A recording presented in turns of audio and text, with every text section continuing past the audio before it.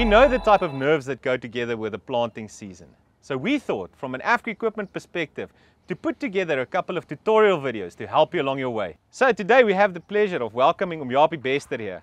He's an experienced planter technician and has over 40 years of experience on planters. So Umyapi, there's a lot of aspects to consider when going into a planting season and setting your planter correctly. Where do we begin?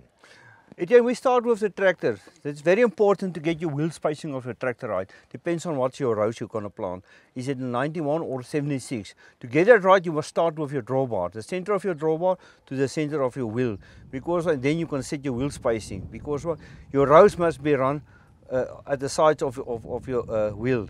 And that's very important. So you go and start, you take your measurement and you measure it from the center to the center of your wheel, and then you adjust your wheel to get that row spacing right.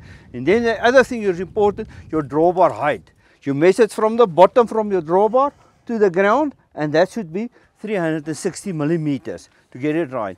And to get that also right, you got a drawbar, reversible drawbar, so you can change your drawbar upside or downside to get it right. That, and the very important thing by that, you must see you got a single lip and a double lip there.